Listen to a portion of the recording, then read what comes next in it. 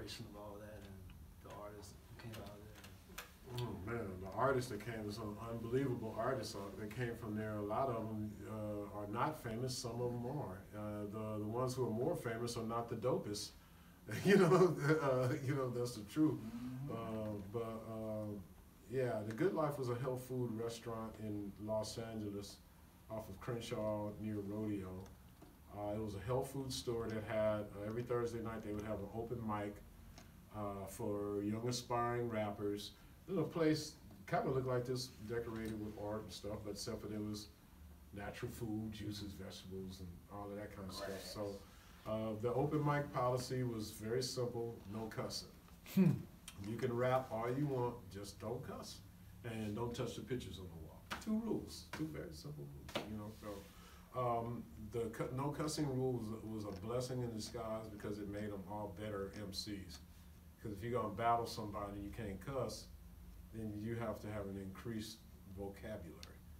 You know, this is the time when rappers, you would actually find rappers running in and out of libraries.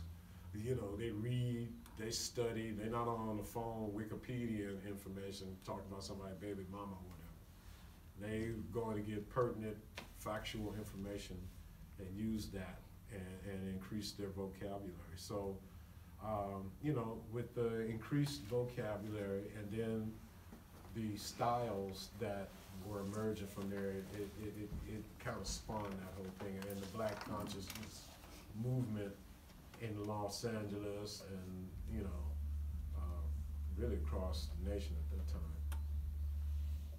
Was it more of a nation thing, or was it, I mean, because y'all was dealing with your own stuff there in LA, and, you know, it wasn't no internet at the time there, so we didn't see all of it. I just noticed that the music that was coming out started sounding a little different, and you started getting more variety. Yeah, well, you know, what we relied on was mixtapes. Our mixtapes would end up all over the world, man. I mean, we'd literally be in the homie's house making tapes. We're at the CV Shack with Chillinville and Empire.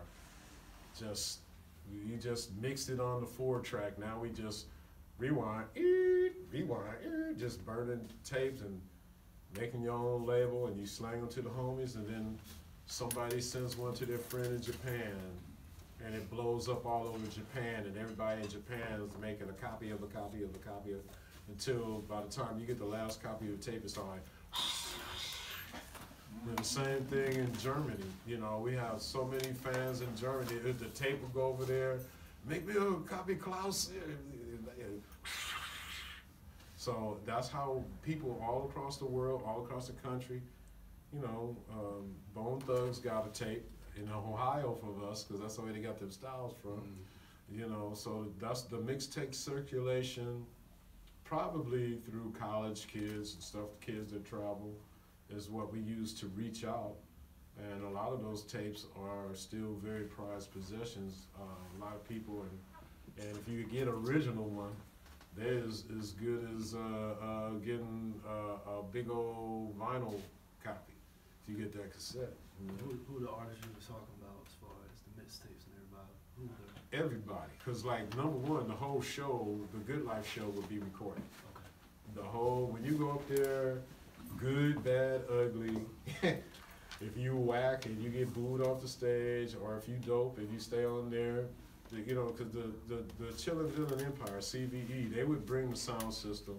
They had a tape player to play tapes, they had some turntables, and they had a CD player, but they also had a cassette recording, and then other people would have video cameras. So there was going to be evidence of whatever transpired that night from those, but then people would have their own individual tapes, because what you wanted to do was make a hot, what I would do for the Good Life, is like, I know that Thursday come up, I'm gonna make a hot beat that everybody gonna want to get on.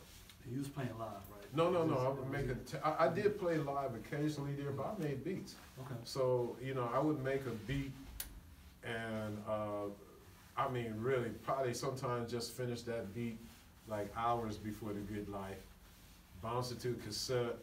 You know, a lot of people would bring their own beats, but like at the end, when they had a real open mic. See, the open mic, it was kind of structured. Next we have, there'll be a list. You sign up to get on the list. You know, during your performance of your song, either you have the option to bust into your own tape or a CVE beat. You know what I mean? CVE beat is like, hey, anybody can get down on the CVE beat because it's gonna be functional, dope beats.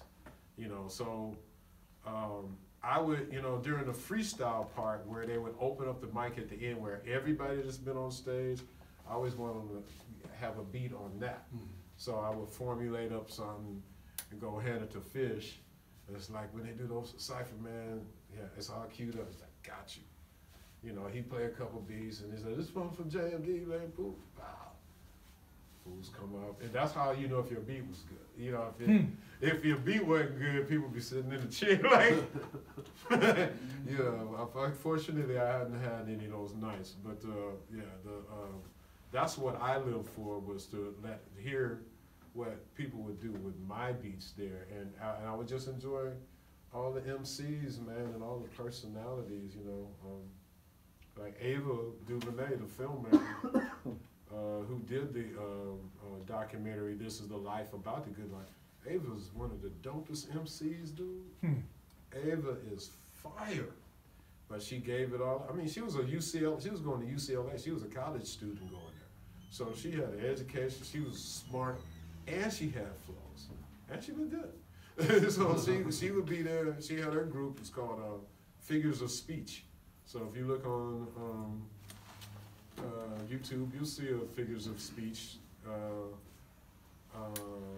joint. What was it called? Don't Get It Twisted, and we got a couple of them. Just look them up.